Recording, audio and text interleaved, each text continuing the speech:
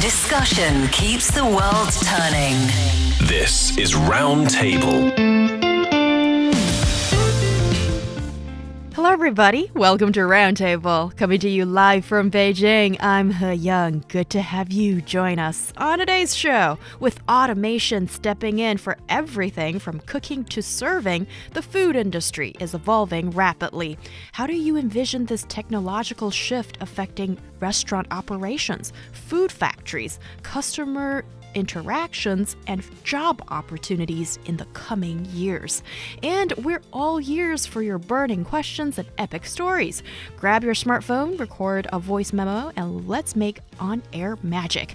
Send your thoughts to ezfmaroundtable@foxmail.com. You might just steal the spotlight in our next Heart to Heart. For today's program, I'm joined by Yushun and Steve Hatherly in the studio.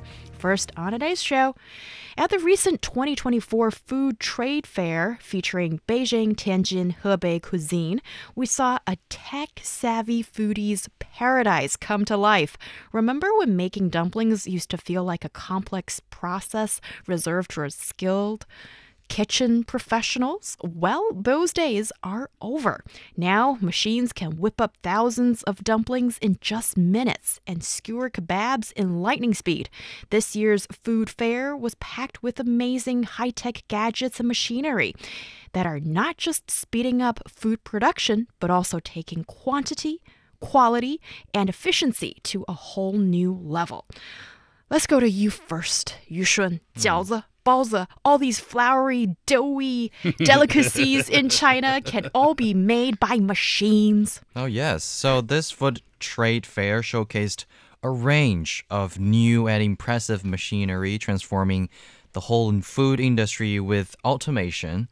Machines on display included Chinese dumpling makers, 包子, or steamed bun makers, and knife-cut noodle machines, highlighting their remarkable efficiency compared to manual labor. I get how they did the knife-cut noodle machines, right? That makes sense to my brain. I get how they do the dumplings because maybe a machine can just maybe fold that over. You wouldn't have the same thing as a human touch there. But the buns, I wonder how they do the buns because the buns have fillings, right? Well, dumplings too. Yeah. Yeah, that's a fair point, yeah. These machines are quite impressive, aren't they?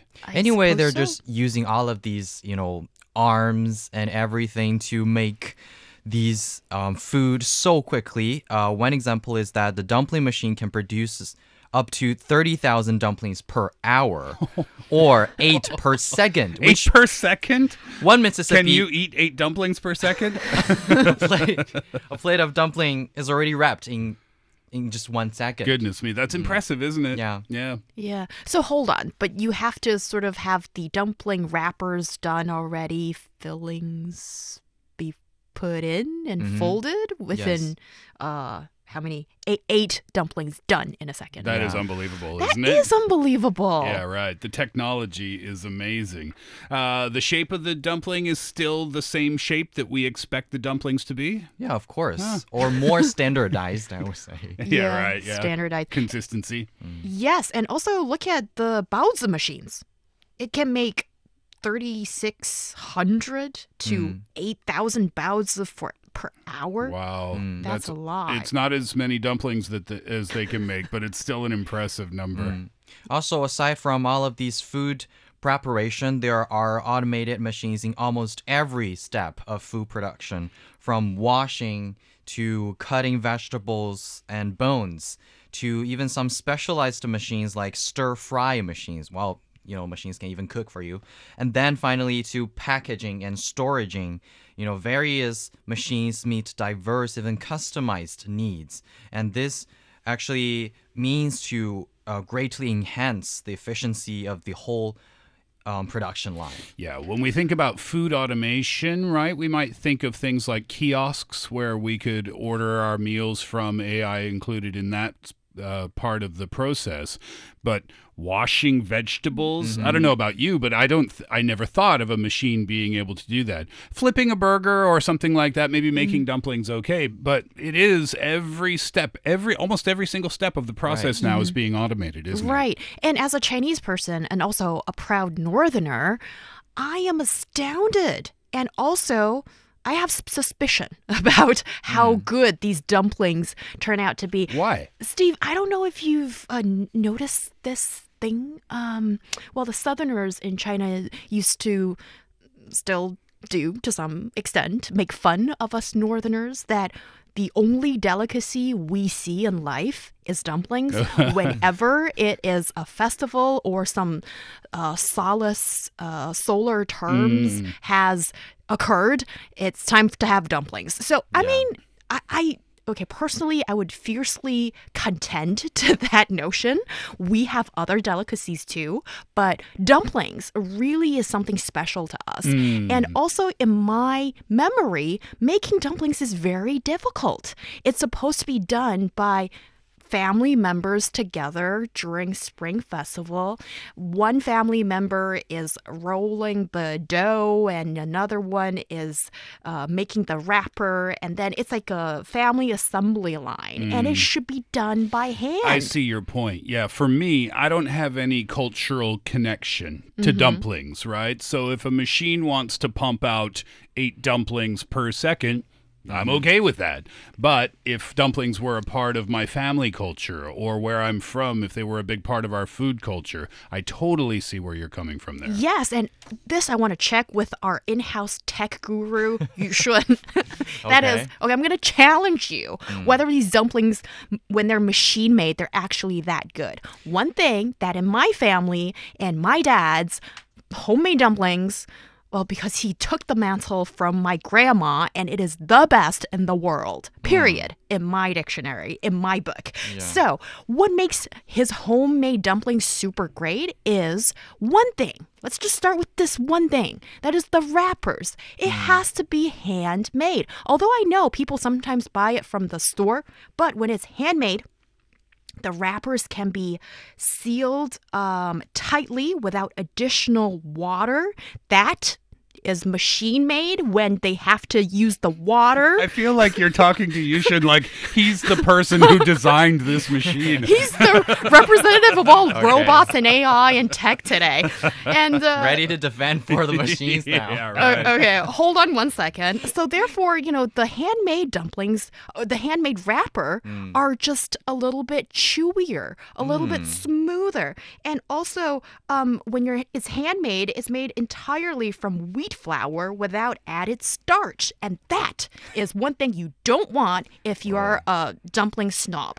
And Guess who's not going to the robot dumpling restaurant for dinner told tonight? you, all of the Beijingers will not accept all of these the Beijingers machine-made don't like this dumplings. Well, when you've got your dad, in my mind, being the dumpling chef, and then I think there are some questions whether, a lot of this flavor could be lost when it's machine made. Well, if we like it, great. If we don't like it, maybe it doesn't matter because food automation in the restaurant industry is growing too, right?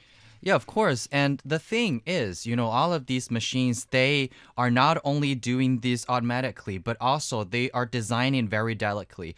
For example, dumplings, you can actually design the size of the wrappers or the thickness of the wrappers. And also the sauce, maybe it can even go down to like 0.5 gram of the sauce. So that you can actually control maybe the taste and even the texture of the food that they made. So Question.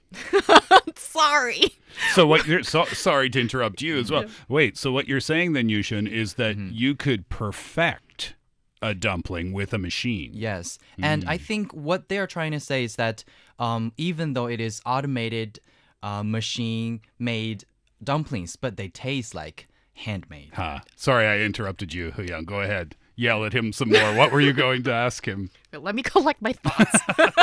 Well, the thing about the texture of the dumpling wrapper is important because if it's made by machine, then sure, you can design how thick you want it to be, but it's evenly distributed. And in the world of delicious dumplings, that's bad. Because for us, with the hand-rolled dumpling wrapper, it has to be thicker in the middle and sort of thinly distributed as concentric circles to the outside. Wow. And then that's what makes, you know, the texture really great when you're taking a bite from the final dumpling. And I'm afraid so far the robot arms cannot do that to sort of, it can only evenly distribute and repeat and do the same thing. Yeah. So if I'm really picky, you know. And you are. But like I said, it's not just replacing people, though, is it? I mean, there are plenty of examples where robots are working alongside people. There's an example from New York City. There's a restaurant there called Colonel. It's a vegan fast food spot in New York, and they work with a robot arm that places the food in the oven, and then they put it on an assembly line for the employees to finish preparing. The robot arm in that restaurant is seen as a welcome member of the family. There's a lot of talk about whether robots will replace humans in the restaurant industry, and I think that is a legitimate fear, but the people who are in support of having robots in the restaurants, they say they're not there to take the jobs of people. They're there to help support. And maybe in this case where we're talking about that bun production or dumpling production, from the company's standpoint, if there's a large demand for their product, this would help them better meet that demand, thereby serving their customers better overall, no? That's a really good point, but also I just tend to look at the food industry in general and think often this is the industry that employs people who don't need a whole bunch of education, and if you have dexterity of your fingers, then you can do this. And after like a few days, if not a month's training, you're good to go. You can make fabulous dumplings and baozi or steamed buns or whatnot. And for a lot of the restaurants in the northern parts of China, especially dumpling restaurants, I know that, or some of these dumpling food factories, some of these or a large number of the employees, the workers, are, let's say, older aunties and uncles. They're doing this job. And with the replacement, once you introduce a robotic arm or automation into this business, then these folks who are maybe a little bit older, who might not be so fast in learning new tech or whatnot, and then taking the jobs of these folks, it just makes my heart sink like further. Because if you're talking about taking the jobs of, let's say, 25-year-olds or whatnot, I think, sure, there's the talk of retraining, upskilling and all that. But for these folks, I just feel this leaves a really bad taste in my mouth. Yeah, go ahead. From another perspective, these machines are trying to help maybe the shortage of the, employment in this area.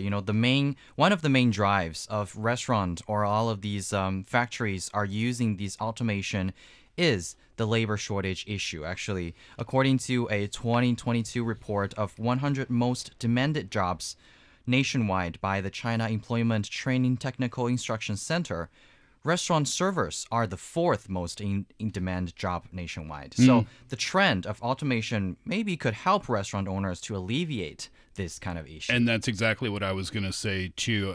Heyang, you're not wrong. I think inevitably as we advance forward with new technologies that replace things that people can do, there are going to be some downsides.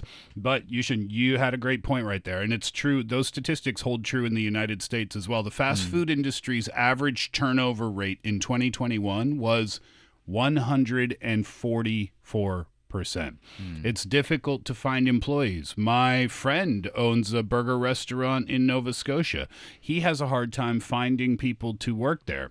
So going in a mechanized direction for the restaurants is not only for them to save money so that they can line their pockets with more cash, but it's also, it seems, a little bit necessary because they can't find people to take the jobs. Is it that they're not paying people enough, or is it that maybe there's an aging population or many factors in play? For California, if we look at California, for example, California just raised their minimum wage for the fast food industry to $20, I believe, per hour. Is it Canadian dollars? American dollars, okay. which is a pretty good salary, Yeah. right? It's a pretty good job, you would think. But even still, during the pandemic, nobody was eating out, right? And people weren't going to fast food restaurants or restaurants in general.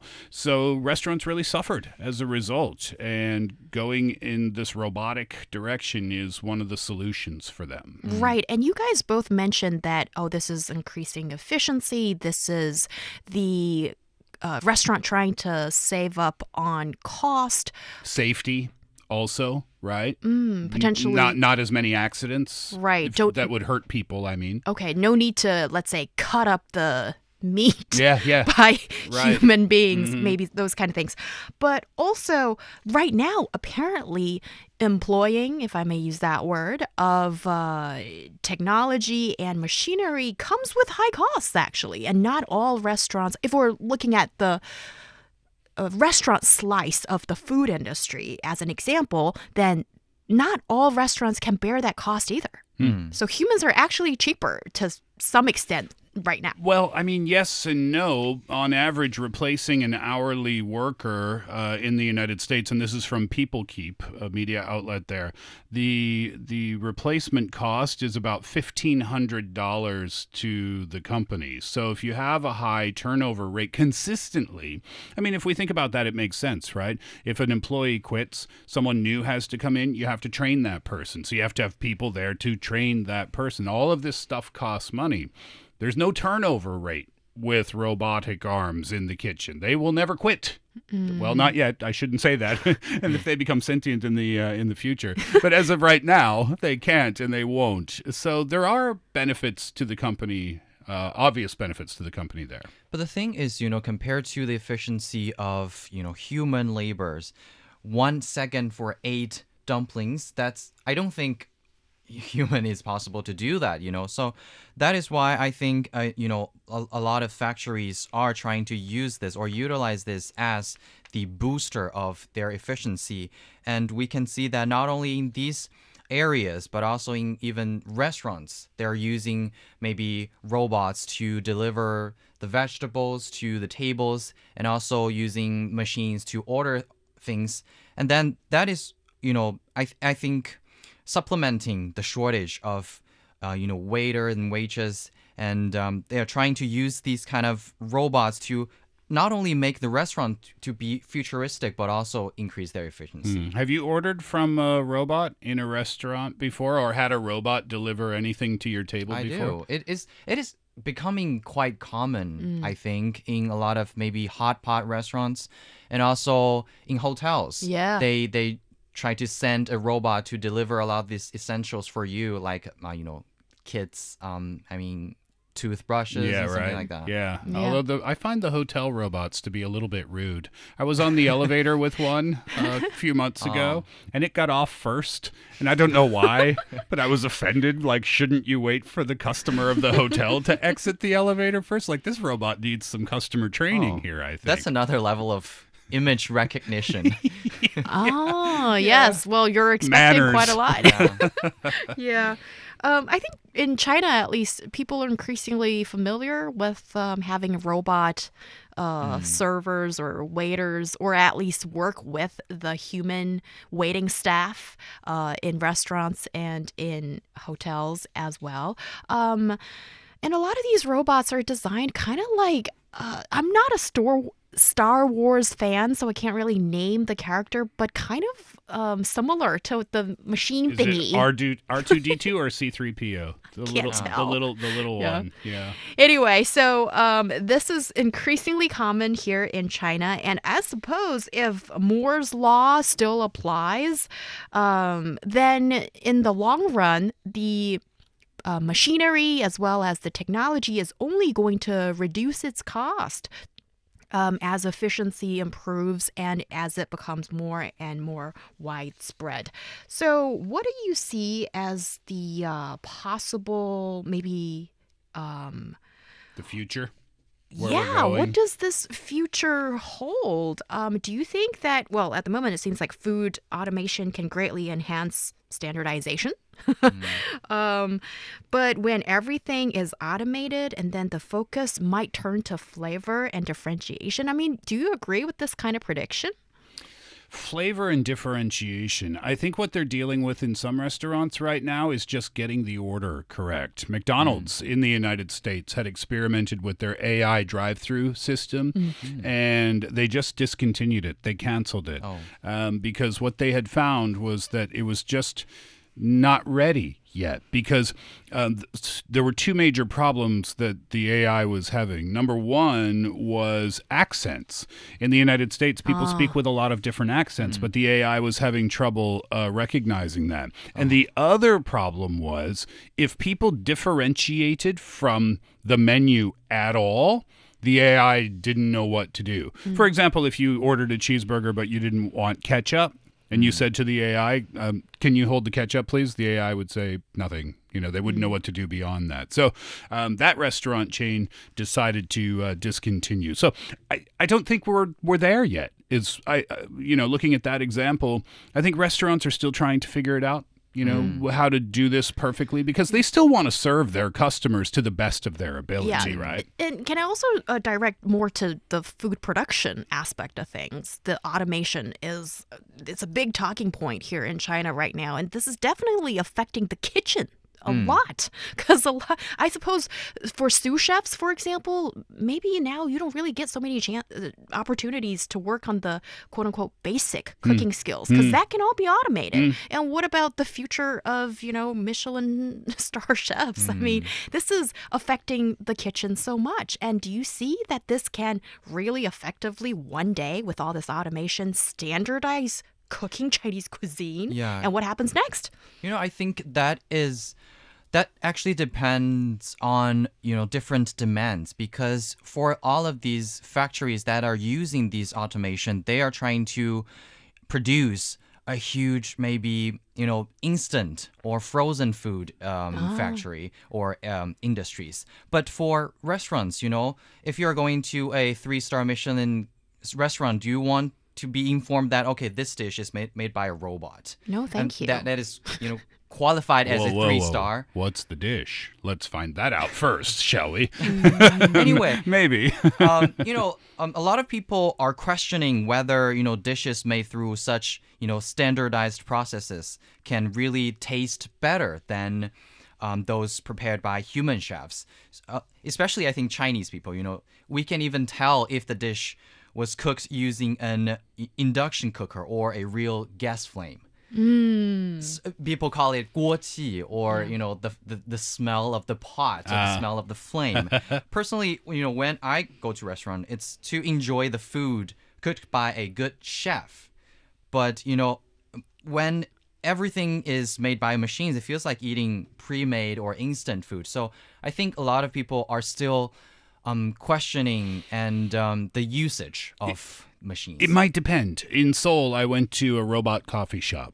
And what it was is you paid, you ordered, and then you could watch the robot. The robot would spin around and get the cup and then put it in the water machine and then press the button for the grinds, and it did everything. Did it taste any different than the person making that coffee? No. Was I thinking, how dare a robot make my coffee? No. I was happy. Why? It was cheaper than going to a different shop. So that was what was important to me in that moment. But if you're talking 3-star Michelin restaurant, then obviously that's a whole different ballgame. Yeah, and this reminds me of last time when I went to Shanghai via high-speed rail, departing from Beijing, connected to the next topic. Segue. And yes, I went to this a vending machine of a robot-made ice cream shop. And then you can see the robotic arm making the ice cream, and then after you pay, you get the ice cream cone. And I do wonder, maybe in the future, that we might see more and more food factories, they're just going to go all automated. But with these restaurants and with services that actually need to face people, restaurateurs or these business operators are going to make this cautious decision in how much automation they want to involve into their business process. And also maybe the human touch becomes the real moneymaker. And if you want it to be top-notch, more expensive stuff, then it's artisanal, probably human-made.